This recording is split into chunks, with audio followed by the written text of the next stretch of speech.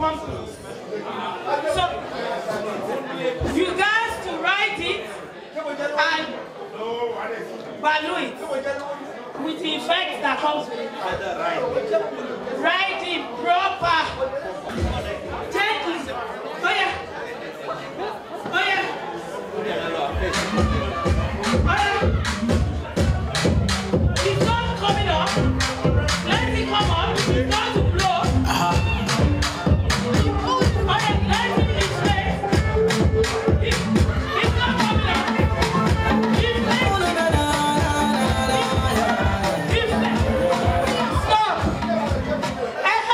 Thank you.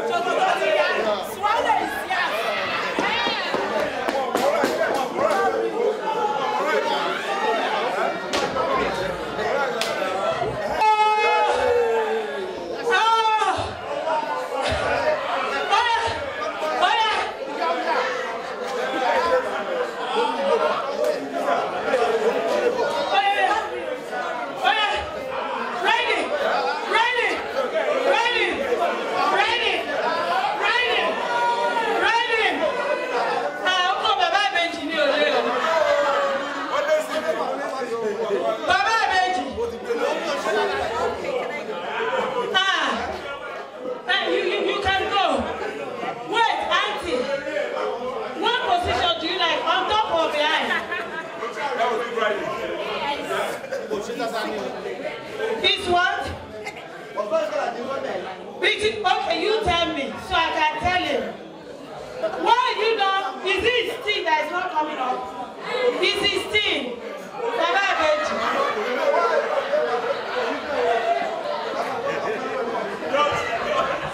I have a product for you. Those of you that masturbate, men, those of you that masturbate, I have an international one for you so that you stop using washing up liquid. You will stop using baby oil. You will stop using jelly baby. Now you can use this product. It will help you. When you put it there, Biola Sawo. Oh, Billy. Show me the back basic in here. Show my mama Shisha. Tell her the Isha. Isha Timo Shera. Show to me. Excuse me, gentlemen. Hello, boss. I'm going to my future. Listen attentively. Excuse me, guys. Those of you that masturbate, this is a new product for you. Only my girl.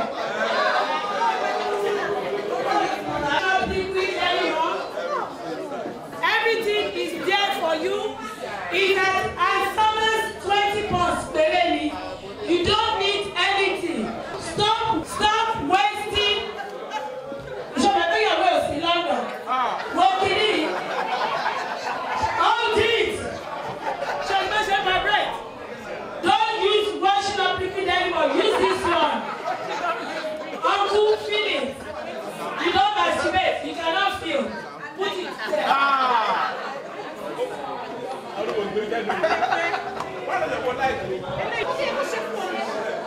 Understand? Mr. Crutches, feelings. You won't need TEMIDAYO, write it down. Just use it. Anyway, we're almost finished. Auntie, next on the agenda, second to the last, is Oriki. My own Oriki is ABEFE, IBADIARAN, Abedo.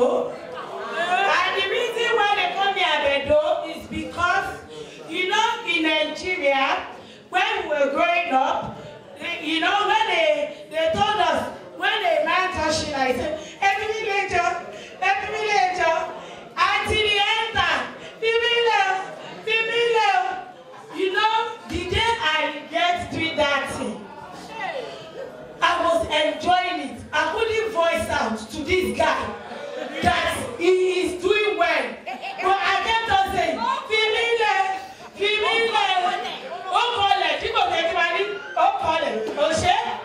I didn't say that.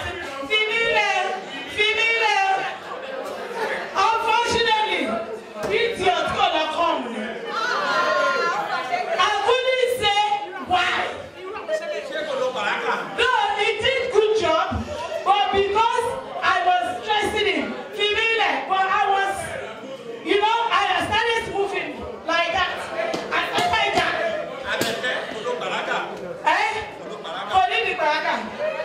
But boy, you know some men, let me tell you something because of my backsmith. You know some men, I met a guy a long time ago. Ladies, listen to this. Gentlemen, those of you that like to brag, listen to this story. I met a guy. You see this guy, he can clean plates.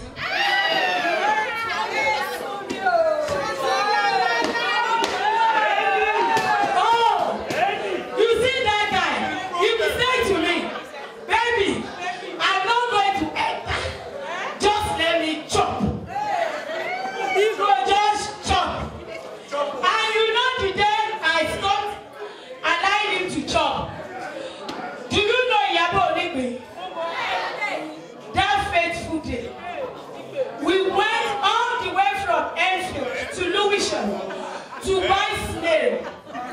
We chopped snail. We had brandy.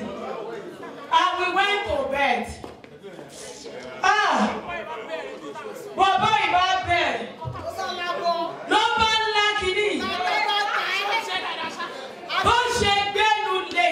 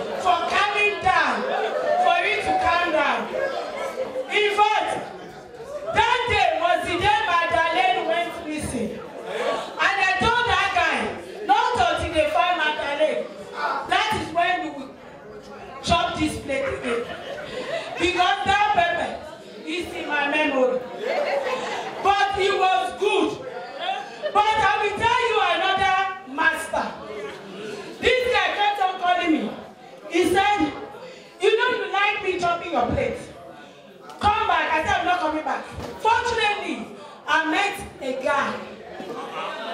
Yeah. Yeah. What happened? You meet a guy, I meet a guy. What's your problem? And you see this guy, oh, chopping past chopping, skill past skill, skin past skin. I knew that was the day I realized there is effectiveness in soft lips.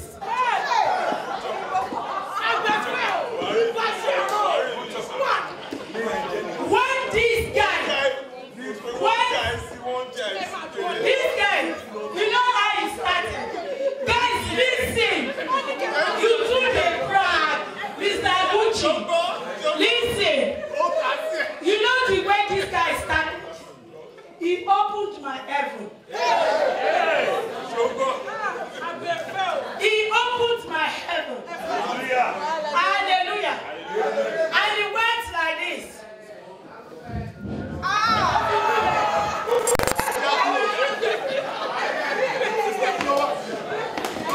He went like that.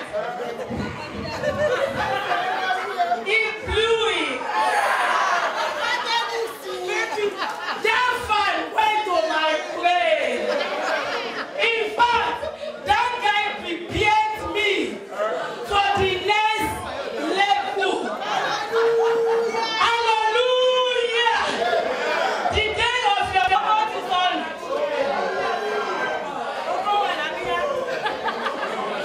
You know what he did? After he went like that, you know when sharp kissing, sharp one. My body went, you know, I let it show. And I started praying inside of me. This guy, you guys sweat. You guys sweat. But you know what he said to me? Baby, I'm not going to enter. Just watch me. Amen. Somebody shout hallelujah.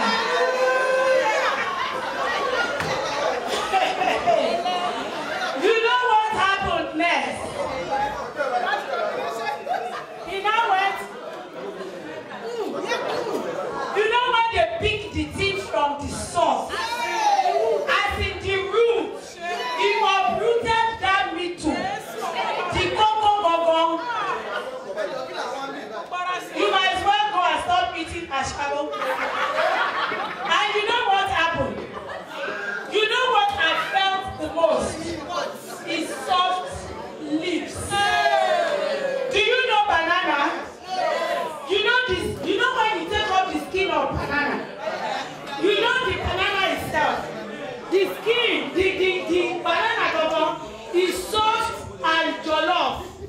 That was the way the lips of this guy. That heavenly language. Oh, yes, amen. He did not spend 5 minutes chopping. I started saying, baby, baby, enter, baby, enter, baby, you must enter. And he said, baby, I am not going to enter. I am not going to enter. You must come. You must come. You must come. In public. Open over. Well, by the time he ends, I don't come 10 times.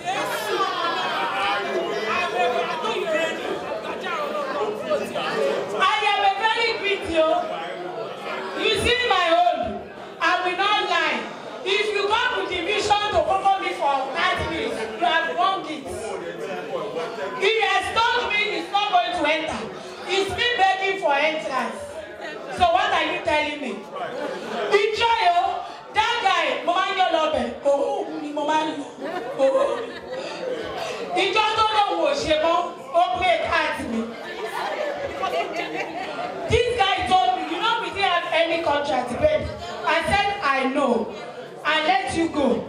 In fact, you know, they say the spiritual husband. He's a liar. All I just kept on, baby.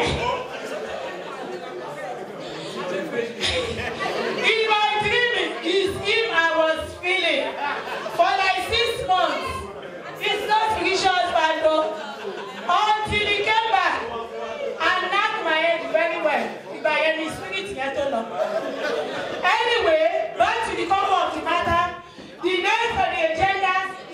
oriki, which is when you don't know how to appreciate your koko. You understand? It will not do the right thing. You understand? You need to know. Ladies, listen to me or we soon finish. You need to know how to talk to your property. Okay? And I have a lady here that knows how to talk to her property. Call it the name it is called. Hello, I'm ready. Ladies, listen attentively. This is free education. Hello. Hi. Hello. No, don't mind me. Hey, Joe. Emma, help me. Okay. Can you talk to mine? Me, my Coco curry coffee. Sympathy curry.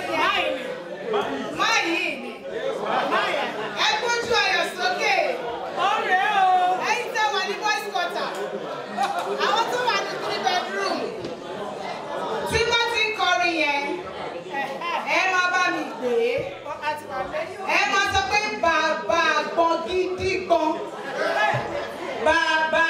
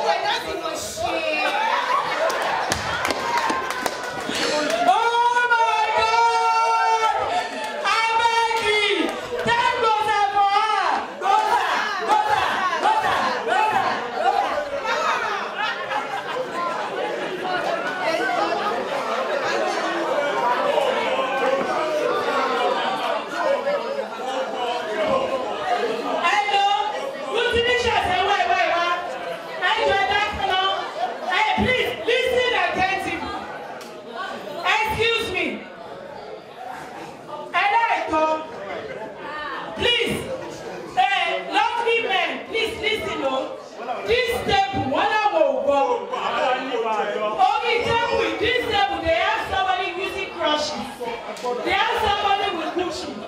They have somebody with KOKO. Now he's deaf. Also, Leo. One is deaf. Don't you come? Okay. Emma, you know me, I'm going to tell you what's here possible.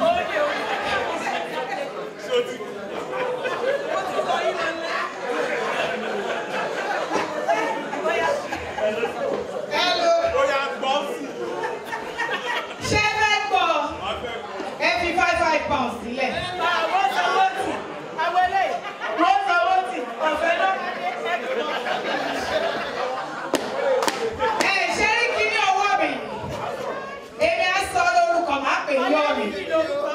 Yomini. Ori Yomi. Ori Yomini. Olaniyi. Agba. Olakini. Olaniyi. Koskori na wípé Koskori. Èmi á pè ní Dọ̀tun. Koskori. Màá tún pè ní Koskori.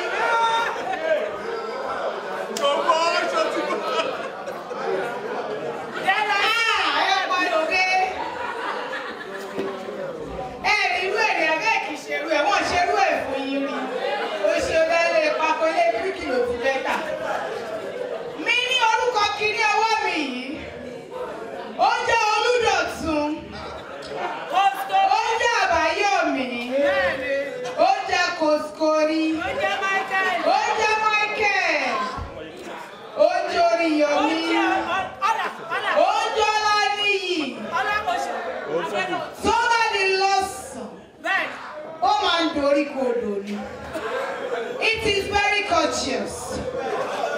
It's got vitamins. It's respectable. Before it begins work, it will stand when it sees a woman. And after it finishes work, it will bow down to the woman. Benny, Koto Beresha Tua salutes you, why?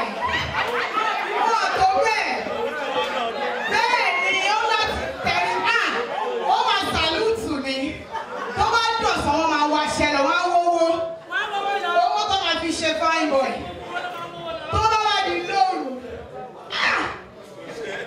You said,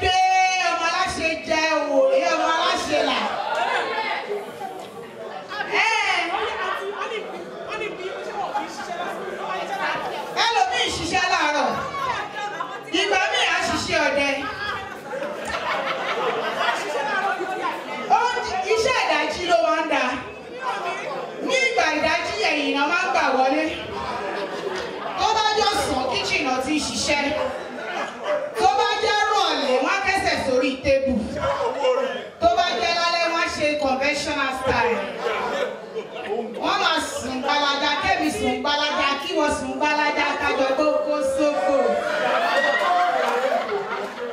Ṣé ti gbọ́? Hello.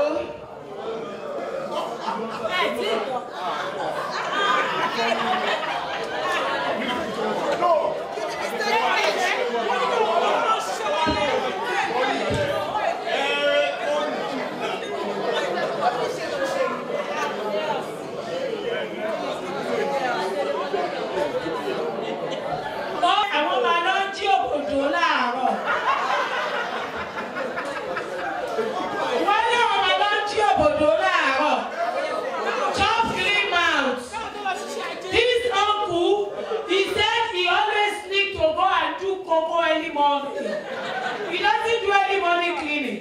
He do any money cocoing. Down somewhere else. Downtown, that's his job. So he said we should say what did you do? Don't bite that. This is Koko abuse. Am I alone? Auntie Olomukini. Auntie Omupa. They not looking iṣẹ́ Mupa. Especially Mupa. And only one shape direction share. Anyway, we're rounding up now. But we really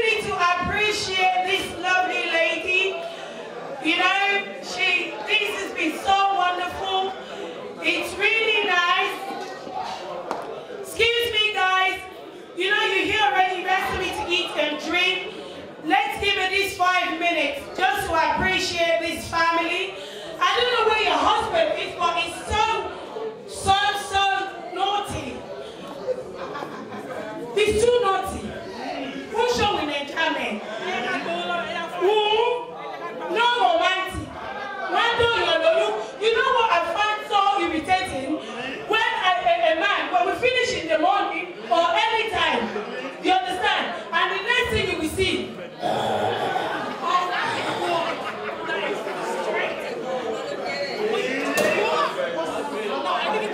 no talk to, no talk cheap. You know? Really?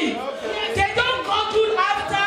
All they do, they just say,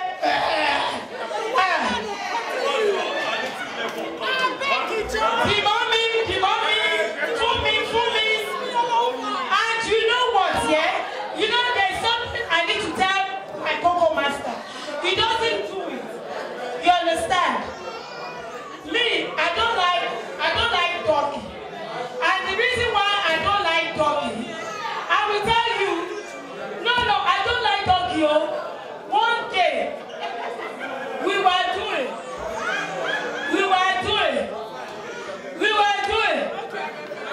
This man was doing. He was doing. He's touching. And I was saying, go baby. All of a sudden,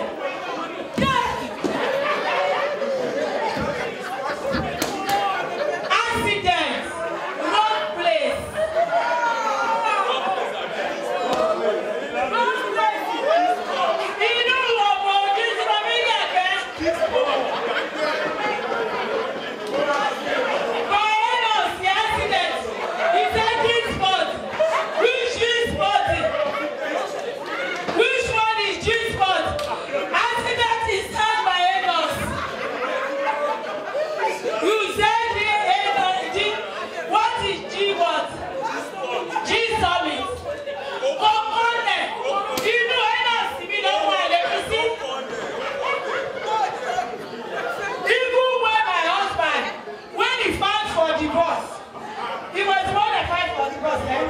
And he's done so many things.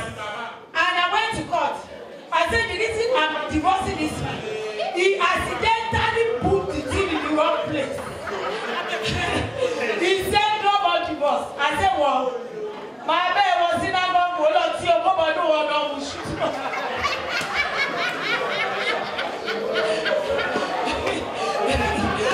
I want to shoot any pool. And we both angry my leg. Have you accidented before?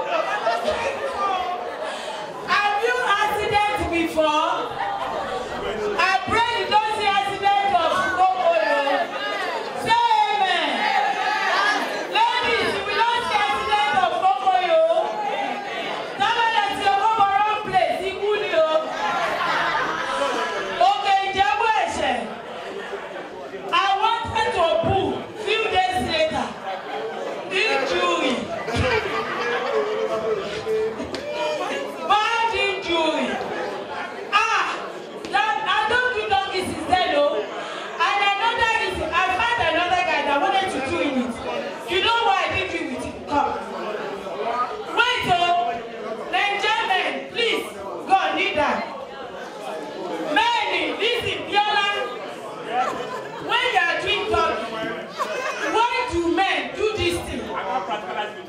And practically, no, you can now. Call the guy. Why? Call the guy. I be one Shebai. Come and change the direction. Come and Shebai.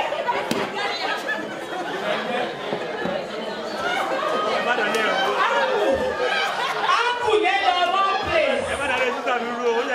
Ladies, have you ever covered the man with C-shape?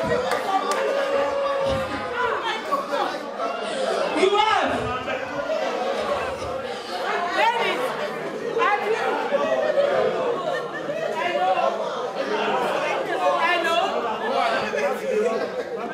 I know. T-shirt. The wrong place to cover